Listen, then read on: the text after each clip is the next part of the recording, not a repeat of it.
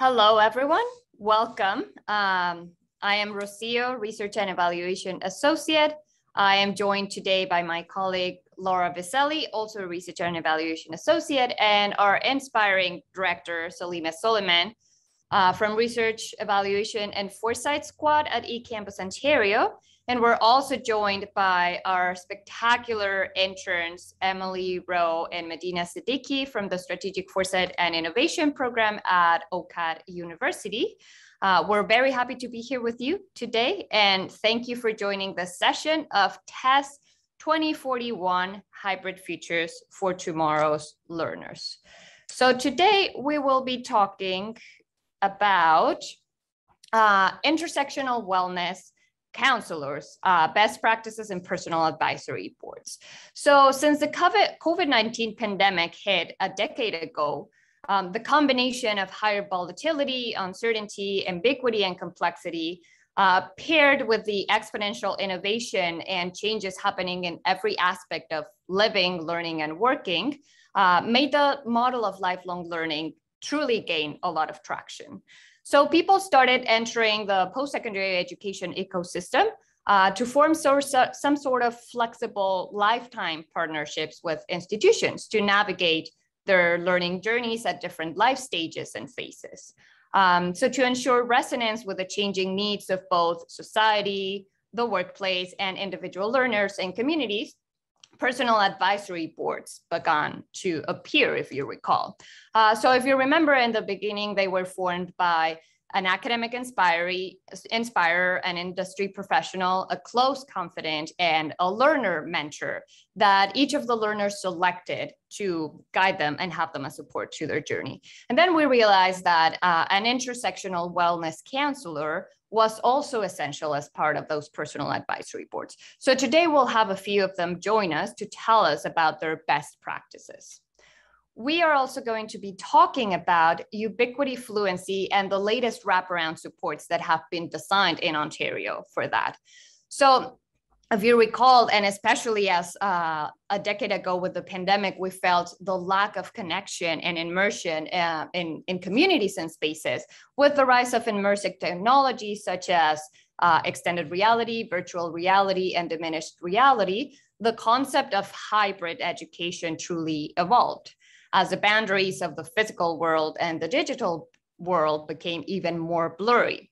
This, paired with increased mobility and the struggles and challenges that we've been having of climate emergency, refugees, and people having to migrate to different places, ubiquity has become, as we know, the backbone of a resilient and anti-fragile post-secondary education ecosystem. So today we're going to be talking about the latest wraparound supports that have been designed to help educators, staff, and learners develop the skills to truly teach and learn from anywhere at any time. And then at last, in this session, we're also going to be talking about AI learning pathway mappers.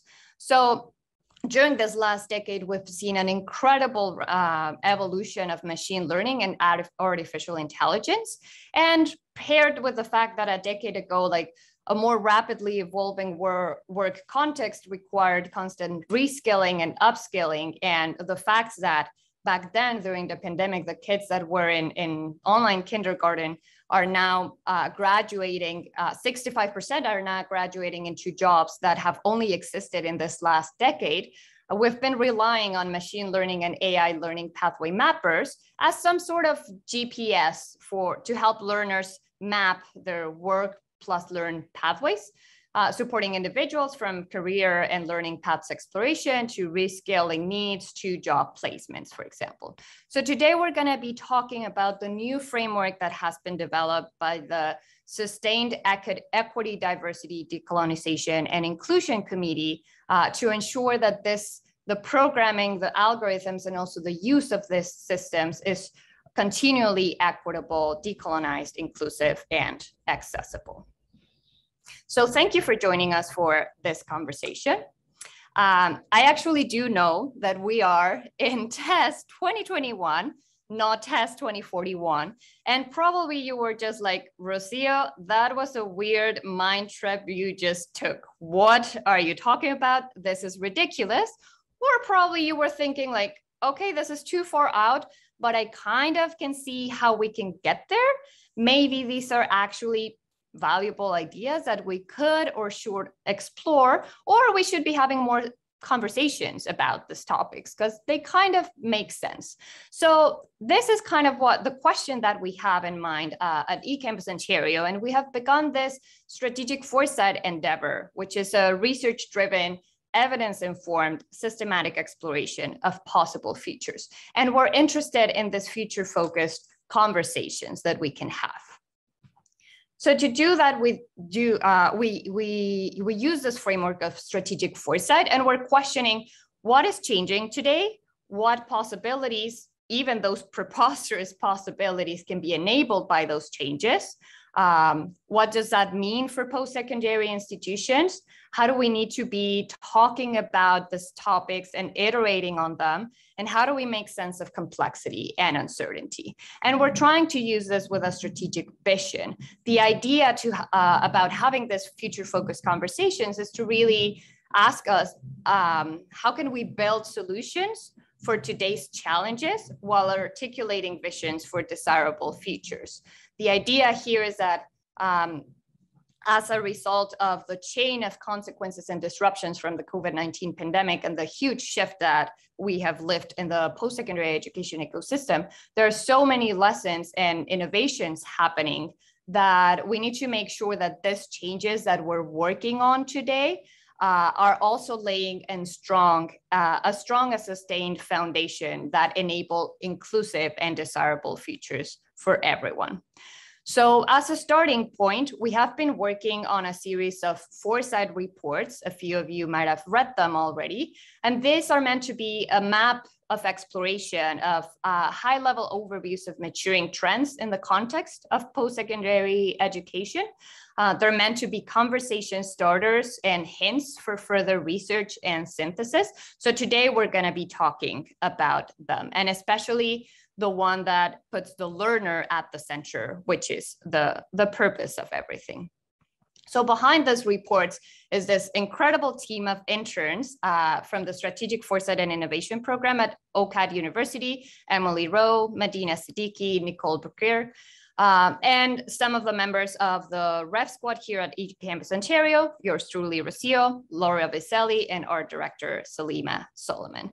So I will now pass the virtual torch to my colleague, Laura, so that she can start taking us through the reports. Wonderful. Thank you, Rocio. Thank you for that wonderful introduction. In our first report that Rocio mentioned and that Medina's put a link to in the chat, in the first report titled The Hybrid Futures, we explored how to build a hybrid campus that utilized educational technology to enhance teaching and learning and wraparound learner supports. Through a process of iterative adaptation and innovation, a vibrant hybrid campus is not only possible, but a necessity as we emerge into these new futures. A hybrid campus can harness the best of both worlds, in-person and virtual learning and supports. And importantly, a hybrid campus can meet varying learner needs and backgrounds while leveraging the flexibility of EdTech. Next slide, please, Rocio. A successful transformation to an inclusive hybrid campus is facilitated by affirming a sense of belonging, community, and identity among community members. Intentional initiatives emphasize learner agency and engage learners as co-creators and partners in initiatives across all levels of the education experience.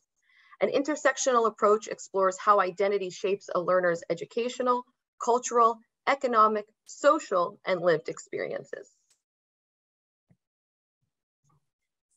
Right. So when we were designing this report about tomorrow's learners, we came across a quote that really inspired all of us. Futures for all cannot be imagined by a few. And that's by Pupil Bisht, who's a futurist. And I'm not going to lie, my team fangirls quite a bit over her. She's pretty great. She's a really inspirational speaker and gave us some really grounding things for us to focus on as we develop this report. And so at eCampus Ontario, we love human-centered design. So when we're designing for inclusion, we use a human-centered approach. But this report made us all pause and go, which humans are we centering? And how do we create space and embrace the intersectionality, the complexity, and the fluidity of identity as we design these futures? One of my favorite things I've learned from this team is that there's not one future. And so you probably have some ears have probably perked during this with Rocio and Laura and I, and we say futures plural in that we accept there are multiple futures and we are planning for plausible futures. And as we plan for those, how do we plan for inclusion? And one of those methods is human-centered design, but being cognizant of how do we center around such diverse humans. Also, when we're designing these futures, we need to design from inclusion. So that means a participatory approach. So the people that these futures are for should be at the table where we're designing them. The users of a system should be at the design stages of that future system that we're creating. And finally, we want to design with sustainable inclusion in mind. And that means that we identify patterns of change and we ensure we're designing for possibilities for diverse people and circumstances. So it's really having that eye to what are all the plausible futures given what we know about intersectionality and diverse identities. Next slide, thank you. One of my favorite things about this report is that we had the opportunity and the privilege to feature artwork by a student. So this is an art piece designed by Medea Hassan. It's called Formations. She is a PhD student in the Department of Social Justice Education at the University of Toronto, Ontario Institute for Studies in Education. She identifies as an Afghan Canadian and a settler. And when she submitted this artwork to us, she wrote us a beautiful explanation about why she was submitting this to illustrate intersectionality in the post-secondary context. And I'd love to read a quote for you right now. She says, post-secondary education environments should be like the ocean, fluid and dynamically responsive to diverse communities of students within the system, while bringing waves of structural positive change. And so that's what that quote and the artwork moved us to feature this as a way of knowing about intersectionality. I'm going to pass it back to Laura here. Thank you. It was really important for our work, both in our reports as a unit, as an organization in the sector, to explore commonly used terms and create a shared vocabulary. And having the shared vocabulary really allows us to communicate effectively about complex concepts in the context of virtual and in-person learning. So the matrix you see on our screen is a capture from our report, and it outlines the difference between diversity and inclusion and why striving for high levels of both are critical to a thriving institution. Diversity is about the individual, the variety of unique dimensions and qualities and characteristics that we all possess. And inclusion is about the collective, creating a culture that strives for equity and embraces and respects and values differences. So on page 7 of the Tomorrow's Learners report, you can find our exploration of commonly used terms. The matrix is there, as well as definitions of equality, equity, accessibility, justice, decolonization, indigenization, anti-racism, and racism. We encourage everyone to read and explore that page of terms. I'm particularly moved to and implored to get everyone to go to that page following today's keynote as well. Great. So in this report, we started our conversations around intersectionality, and I want to define intersectionality here for all of us. And it means that identities are complex. And different aspects or characteristics of identity overlap and interact to shape a person's lived experience, their educational experience, their cultural experience, their economic, their social experience. So who they are and how they self-identify interacts in complex ways to impact their lived experience. Intersectionality came out in was coined by Kimberly Crenshaw in 1989. And I think it's important to note where the terminology came from. And it's related to, in the American court system, there was a question of how do we treat Black women and how do we understand the lived experience of Black women in the American justice system. And they are not just women, and they are not just Black, they are Black women, and they have unique challenges and specific challenges that they face as a group. So in our report, we created an identity wheel, and we were inspired by identity wheels because it helps us understand that all of us have an intersectional identity. We all have complex identities in how we identify, and we center the individual and how the individual identifies themselves.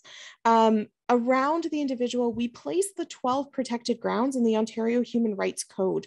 We thought it was important to ground it in our context.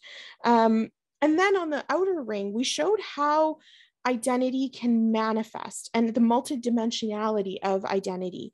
And so your identity, as you reflect upon your age and your ethnic origin and your citizenship, how does that manifest in how you live and how you move through this world? We also are very aware of the fact that identities are evolving, and this is not a comprehensive wheel, and we don't intend it to be. We encourage folks to explore, what does identity mean to you, and what parts of your identity interact in different ways. We have a quote in the report that I'd like to share as well. Identity should be seen as a nexus, and I love that word, nexus, of multiple subjective roles, positions, and knowledges, along with a combination of students' individual traits, interests, goals, and abilities. And that was said by Vander Tavers, and we share that quote in our report. Next slide, please. In our report, we also tried to share some of the unique identities of learners. Now, we had really rich conversations around how to do this respectfully and understand the lived experiences of those learners who we wish to share their lived experience with. So we encourage you to seek out learner groups, seek out student groups, and ask students in safe spaces to learn from their experiences. One thing I want to flag here is the evolving space of labels. So we created a puzzle to show how identities fit together and how they take up space together. But we had many rich discussions about how do we label these puzzle pieces. And I think it's something worth reflecting on here. We wanted to show, for example, an international student may also be linguistically diverse. They may be an English language learner, but not all English language learners are international students. We have a great Francophone community with diverse linguistic abilities. And how do we create and co-create inclusive learning environments for them? But we wanted to highlight how those things interact, but we also needed to put labels on this puzzle. So that's why there are labels, but we recognize and understand the limitations of putting those labels on there. There are two acronyms on this puzzle that I wanted to address, 2S LGBTQ+.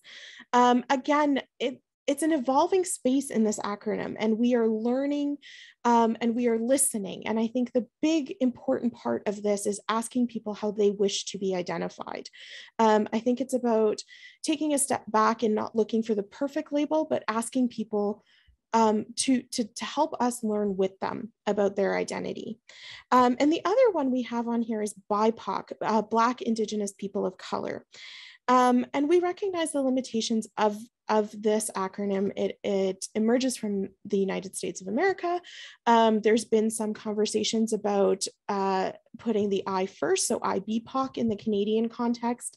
And there's also dialogue about not having this acronym be an accurate representation of the nationhood or Indigenous sovereignty.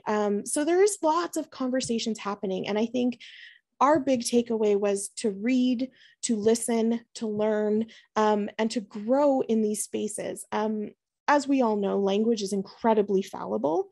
And we are constantly trying as humans to put labels on things, but sometimes there isn't a good label. And I think it's important that we recognize and enjoy it and take the time to learn to create those labels and spaces. Oh, and I had one more thing I wanted to say on this. There's also emerging, I love languages, I'm sure everyone knows this. I could talk about this forever, but there's movement in this space where people are reclaiming terms. So as languages evolve and we learn and people say what they like to be called, sometimes terms that were negative in the past are being reclaimed by groups. And I think it's important that, again, we ask people how they wish to be identified. So learners with disabilities, some people like being identified as having a disability, or some people are reclaiming the term queer. And so it's about asking people how they wish to be identified. Okay, I think that's all I had to say on that. I will pass it on to Rocio. Thank you. Thank you, Salima. So with this overview that Salima just gave us, we realize that when we talk about hybrid futures for tomorrow's learners, that part of tomorrow's learners is very complex and also very fluid. Identities can also be changing at different life phases and stages that learners might be at. So how do we ensure that we build hybrid futures that are truly resonant with that great diversity, fluidity, and complexity of learners? So we really encourage here to explore what institutions are doing in terms of learner involvement to design this hybrid campus experiences. Because using intentional strategies to enable inclusive dialogues and practices and co-creating methods can increase motivation and build a sense of community, both in person and virtually. So the snapshot that you see here on the slide from the report talks about 3 different levels at which we could engage learners. We can talk about learner engagement, which it refers to a broad range of activities that help us increase learner interest and motivation, and making sure that we're understanding their needs and meeting them through surveys and questionnaires, for example. We could also engage learners as co-creators through meaningful collaboration, empowering learners to be more active throughout the learning experience design process. Or we could truly engage learners as partners by doing this deep level involvement and agency of the learner, and shaping this truly and fully collaborative and reciprocal process that allows for equal contribution of educators, experts, other facilitators, and the learners. So it's interesting to explore what institutions are doing in the space. And with that idea, always keeping the learner at the center and considering that the learner should be involved in designing this diverse and inclusive hybrid campus experiences, I will pass the torch again to Laura so that we can talk about what can we do about this. Wonderful. So really meaningful and holistic initiatives across all levels of post-secondary institutions can ensure that learners and educators and staff have a sense of belonging and safety and inclusion. And in our report, we focus on initiatives that can take place at the individual level, person to person, and across campus. So in the next few slides, we'll share initiatives individuals can take and then those that can happen across campus. At the first level, thank you, Rocio, for catching my next slide. At the first level are initiatives that can happen at an individual level. And we recommend that initiatives emphasize learner agency and engage learners as co-creators and partners in the post-secondary experience. As Rocio mentioned, this will ensure that initiatives are truly reflective of their intersectional identities that are represented on campus. So individuals can do things like practice cultural humility by learning about one's own culture and biases. They can encourage self-reflection about their own relationship with oppression. They can explore the meaning of allyship and take meaningful action. And they could practice empathy, which is especially important in the virtual environment.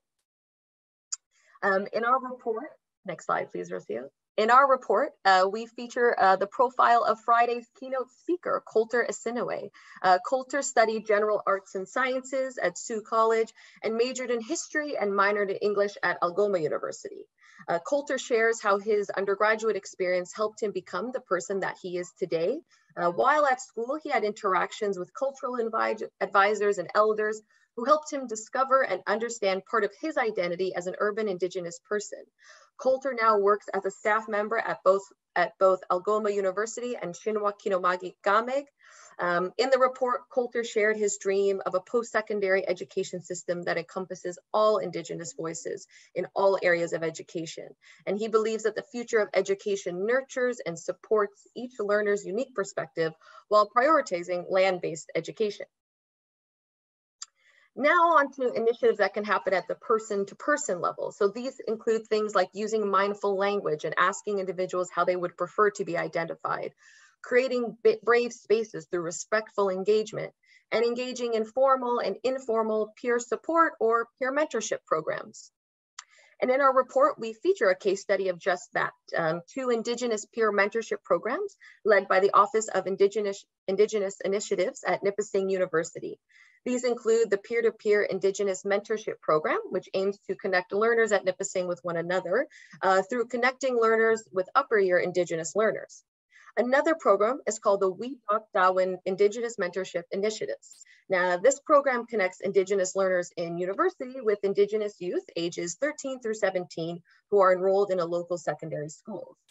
These peer mentorship programs provide current and future learners with an opportunity to build and strengthen their community.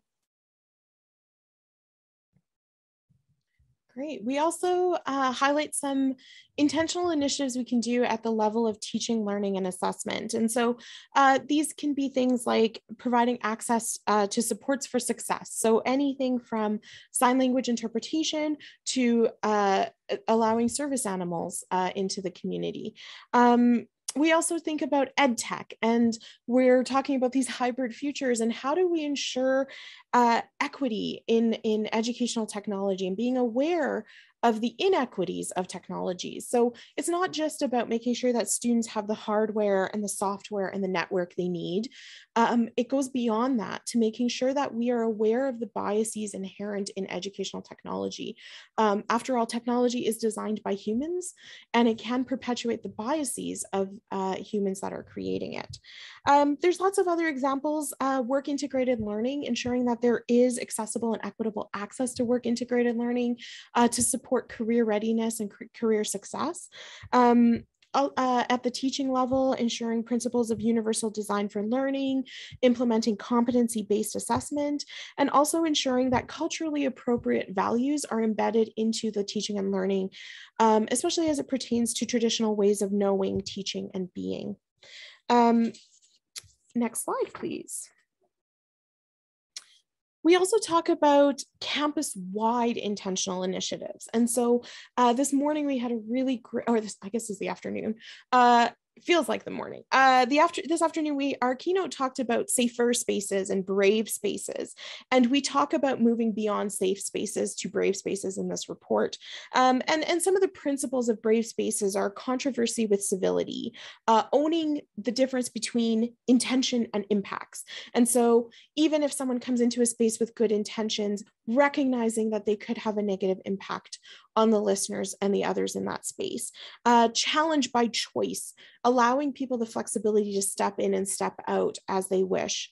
Ensuring respect and no attacks are in our team, and we're going to talk about brave spaces later, but we have a really good principle that we keep coming back to, which is we challenge ideas and not people. And so it allows us to have really critical conversations about the work without it becoming personal. And some examples of creating brave and affirming spaces, it's about creating the space for dialogue, but it's also about just the physical environment. So gender neutral bathrooms, non-denominational prayer spaces, all of those allow for those brave spaces. Another example of campus-wide is equitable hiring practices. Again, it was highlighted in our keynote this morning. Ryerson University, or X University as they're transitioning their name, they have a quote that we shared. Students are best served by faculty and staff who reflect their diversity. And I think that's really powerful, is that students need to see themselves in the faculty and staff across the campus. And the final thing we talk about, well, we talk about lots of other things, but the last thing I want to highlight here is intersectional programming that is rooted in culture and tradition. And we highlight Centennial College's Pride Month. And I like that Centennial College when we say rooted in culture and tradition, Pride began as a protest. And what I loved about when we learned about Centennial College's Pride Month is that they held critical conversations throughout the month. And they had, for example, a conversation about queer experiences and health. And I think it's really important that Pride is a celebration, but Pride also originated as a protest. And I think it's important that campus-wide initiatives stay true to culture and tradition and allow for critical dialogue across the campus. That brings us to the end of our presentation piece. Before we are going to try breakout rooms after this, but I just wanted to pause here and ask if anybody has any questions or would like to engage with the team before we move to breakout rooms. You can use the chat. I think you might be able to come off camera. Is that true? Or unmute? I don't. Do we need to leave the web version of Zoom to get into the breakout rooms? I don't believe so. I believe we will automatically break out of here. I am not seeing any questions come through. I'm sure once we get into the breakout rooms, there will be a rich conversation in a smaller space. I'm going to count to 10 because I'm an impatient person and I need to learn to count to 10 more often to give the folks a chance to ask any questions they may have. We will also be coming back after the breakout rooms in case anyone thinks of a question later on. So I believe we have one. Okay. Our wonderful hosting staff say that you may stay on feed loop to engage in the breakout rooms if you're currently on feed loop. So if you're not in the Zoom room proper, Zoom room, is that the way to say that? Anyway, if you're hanging out in feed loop, you can also join the breakout rooms. So speaking of Brave Spaces, you are all now honorary members of our Research Evaluation and Foresight Squad, and so we call ourselves the REF Squad. We as a team have defined these as our principles of Brave Spaces, and so we welcome you into our brave space. It is our intention to create the space for you all today as we explore these conversations. Our principles are, we are intersectional people first, and so humans first.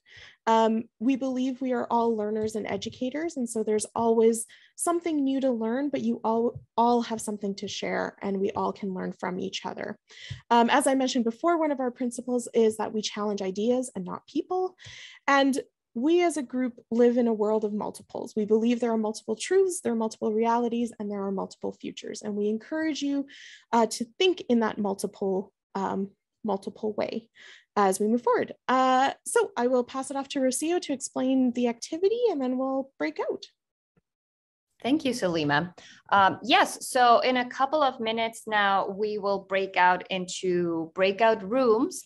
Each of you will be in a room with one of the facilitators, which are Salima, Laura, myself, and Emily and Medina, a couple of our interns who worked on the authorship of this report. So the idea is to have a conversation around these topics that we just shared with you. What does that mean for you in your particular role? What does that mean for your institutions? What else should we be talking about? What ideas do you have? What other questions do we need to be asking? So you will be able to vote on which of the general topics that we covered today you're more interested in discussing more deeply, whether it is the diverse learner experiences, which include the identity wheel and the examples of intersectional learner identities and lived experience, the puzzle, if you remember it. Or we're interested in talking more about intentional initiatives. What can we do from the teaching, learning, and assessment perspective, from us individuals or as person to person, to build inclusive hybrid campus? Or are we interested in diving deeper into inclusive hybrid campus communities? So talking more about what can we do from campus-wide communities. So if our wonderful team from Redstone Agency can now help us go into the rooms, we will go. You will be able to vote for your topic of preference in there, and then your facilitator will guide you using Miro board.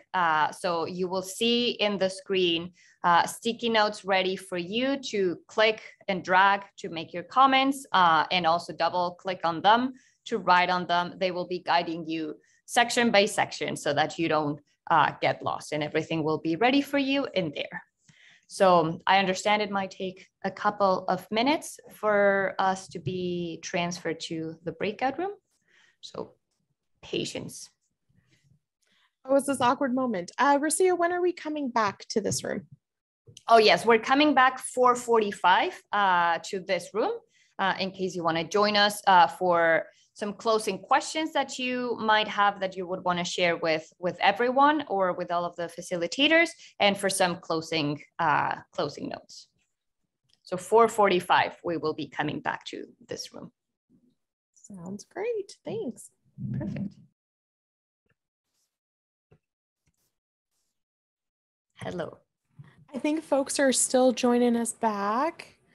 We'll just hang tight for a little bit longer here. Yep. Hi, Laura. It's good to see you today.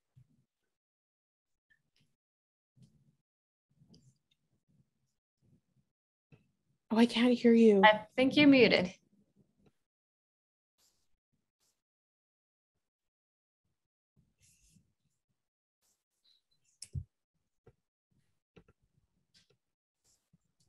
Okay, amazing. I think we're all back. So we've lost a few folks, but we're looking forward. We have a few minutes here if anyone would like to surface anything that came up in their conversations in the breakout rooms, anything you'd like to ask of the panel while we're here. Oh, thanks, Lindsay. Well, maybe some questions come. Oh, Laura has. Oh, yeah. We were warned. We were warned that we were going to lose some folks when we went to breakout rooms, but we thought it was valuable to create some smaller safe spaces for folks to engage with the content. And to those who found some time when they left the breakout room, I hope they are having a great afternoon. Yeah. And I just wanted to highlight a comment that was made in my breakout room, which I think is really important when we talk about co-creating the hybrid campus experience, and this learner engagement models that we shared, for example.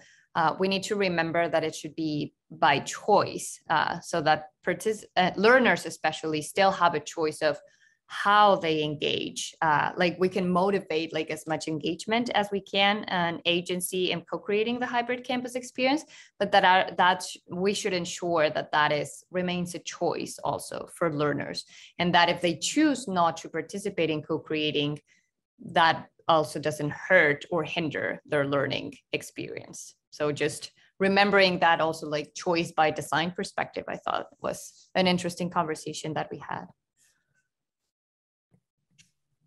Thanks, Rocio. In my room, we talked a bit about whose voice and how do we listen, and who speaks and who is spoken for, and how do we avoid tokenism in that space. And I think we had a really great keynote this afternoon who spoke about it's about consistency. It's about consistency over time in those spaces. But really, we talked about the challenge of tokenism in a space where there isn't a diverse voice. There isn't diverse voices in a space, and how do we start? How do we move forward? Anyone else want to share some insights from their room? Laura? There you go. We were talking a lot about lifelong, well, we got off track, we came back. We were talking a lot about lifelong learning, and what does that mean? Recognizing that lifelong learning doesn't just start at after post-secondary, or it doesn't just start after high school, and how can we build systems of lifelong learning and opportunities for lifelong learning, I should say, that really take that into account. We also talked a lot about how we can kind of, what's the word I'm looking for? How we can recognize that the work that we're doing in Ontario or even in Canada is replicated in other parts of the world, and how can we reconcile, maybe that's the word I'm looking for, to make sure that all this great work when it comes to everything we talked about today isn't duplicated, and you know, how can we collectively bring everyone together, and it's a big feat. So we didn't have any answers, but we had a great conversation. Yeah. I think in this space, it's okay that we don't have answers. I think it's about the conversation. Laura K says, we talked about UDL as well and the importance of multiple means of engagement. I agree completely, is creating different pathways for learning and allowing students choice and autonomy in that learning space, I think is really powerful. Oh, Lindsay, yes, please. Hi, everyone. Yeah, I was just going to add on to Laura's comment there. I think as well, another important consideration is, you know, how do we position our content for lifelong learning, right? So what I mean by that is, you know, being really intentional with how we frame the content that we are delivering in a way that is sort of for maximum reach and impact. And that can be like a tough consideration. I remember when I taught geography labs at Laurier, we had, you know, a number of, you know, adult learners, mature students, however we want to label them, or if we want to label them lifelong learners, but that weren't in that sort of traditional sort of age range of, you know, 19 to 20, 21. And I was really mindful of just even sort of the jokes that I might tell, right? Or just the ways that I would engage with the students. I just wanted to really create that inclusive learning environment in the labs. And so that was really, you know, I had to be really mindful and sort of intentional with that and ensure that I wasn't, just like you would for sort of any, you know, any sort of classroom, but because we're talking about lifelong learners, just really being cognizant of how we position that content for maximum delivery and for maximum impact. Thanks, Lindsay. Laura also added, the speaker today said 40% content, 60% relationships, but they expect us to cover so much content. So it's that balancing act of competing priorities. And Lindsay, you bringing up geography, you know, we're also talking about content that was developed by a certain group, a privileged group. Privileged group drew the maps. And there was a West Wing episode where they presented an upside down map of the world. Well, an upside down map of the world. And there's no reason why North America is north. It's just the way the maps were drawn. And so it's an interesting space to get into, where we talk about privilege in the content we teach and unpacking the equity in just the content and what we teach. Is a deep dive and a heavy lift. Anything else we have in the comments in the chat? Anyone else? Medina, Emily, anything you want to share about your breakout rooms? So we were talking about all these topics were huge conversations, and so many interesting things came up. And we were talking about what are some ethical implications in the topic that we chose. And we were talking about the model of higher education, how it's currently built to be exclusive, that there's a gatekeeping nature to academia. And at the systemic level, what does that mean as we design intentional and meaningful initiatives for learners and everybody who's involved in this community? So I thought that was really interesting. I can follow up with that. So our group talked a bit about what does it mean to have an inclusive hybrid campus community, and you know, when we are shaping these spaces, ensuring that certain groups are not left out in the process, specifically students with physical disabilities. And I thought it was a really important conversation to have, being really cognizant of the type of campus and what does it mean to have an inclusive hybrid campus, and thinking really critically around what does that mean and how can we do that and who needs to be involved in that space. So my group had a really wonderful conversation around that. Great. So we're almost at time. I'm not seeing any more chats come through, so I might draw us to a close here. I see people dropping off. So to those of you who stuck with us till the very end, thank you so much for your time. And to those of you who dropped off, if you're watching a recording or something, we appreciate your time and your attendance today. We really, we're passionate about these conversations. We love talking about them. I feel like that might have come across just a little. So please reach out to us. We love to have conversations and to engage. Our email address is research@eCampusOntario.ca. Could someone throw that in the chat for me? And yeah, we look forward to hearing from all of you. Thank you so much for your time and your energy today. So this is the end of day 2 of TESS. I am to remind you that there is no TESS tomorrow. We're taking a Wellness Wednesday, so enjoy your day. And we will see you back on Thursday for some more great conversations. You will use the same logins as you have been using for the last couple of days, so everything should be ready for you on Thursday. So thank you so much, everyone. Have a great evening, and we will talk soon.